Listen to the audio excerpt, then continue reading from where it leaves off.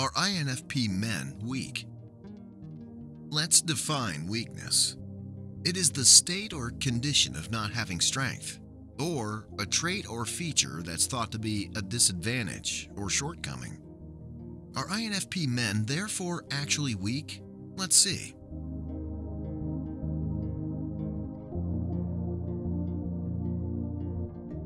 Empathy, caring, sensitive.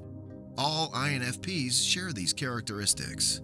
The same applies to INFP men. Most of them begin life with a very naive view of the world. When they were young, they could communicate their feelings, including pleasure and sadness. Then, though, society corrects them. Instructed to man up by fathers, peers, professors, mentors, and other role models, they have occasionally influenced them to behave in ways society expects. As a result, they strive to suppress their feelings by disguising them because they are feelers. Men who identify as INFPs construct a wall so strong no one will ever tell them to man up in everyday society. In a sense, we may argue that we're forced by society to fit in and be tough. But they did not give in.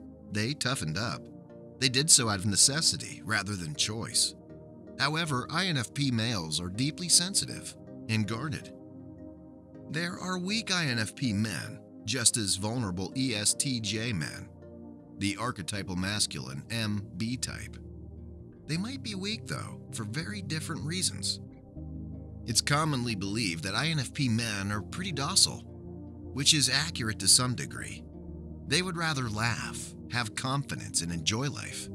They don't need to be the center of attention. Honestly, they would rather someone else fill that position. Male INFPs follow the flow, similarly to water. 99% is pretty laid back. They dislike pointless disputes. That isn't how they operate. They sit back and observe instead of strutting. They'll generally maintain the peace until they feel a moral principle has been broken. They act in a way that makes them appear weak, but in actuality, it shows tremendous compassion and understanding. Men with INFP personalities frequently view others favorably. Since they believe that everyone has the potential to be kind and intelligent, they will make an effort to comprehend their circumstances and try to get them out of them as much as possible. Even if they suffer for it or get hurt, they will endeavor to be the bigger person and forgive and assist the offender in addition to looking past what they did. However, this comes with a cost. They pay the price because they believe they're better than those they help. They allow weaker members of their family and friends to harm them because they're aware that they are more resilient and attuned to their feelings. As a result, they continually strive to improve themselves and maintain self-control to be their best versions. Clearly, an INFP would only be offended if they were genuinely offended. And then all hell would break loose because of anything someone said or did. You only see the top 10% of them, much like an iceberg. And like the iceberg, they're considerably more powerful than we think. They're incredibly understanding, yes, but they have their limits. And once their tolerance is worn out, they'll burn whoever did what they did and never look back. They pick and choose their conflicts, but each one they ignore puts them one step closer to the one in which they're willing to shed blood.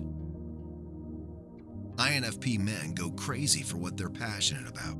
Because when passionate about something, it's like a fire no one can put out, making them dangerous. Sometimes it's harmful, since no one can stop it. When and where they let go are their decisions. Most often, it's released for the benefit of humanity, like a group of abused children. There's nothing they cannot capsize when they're pushed over their breaking point. Imagine leveraging all your empathy and understanding of the thoughts and feelings of others against a criminal.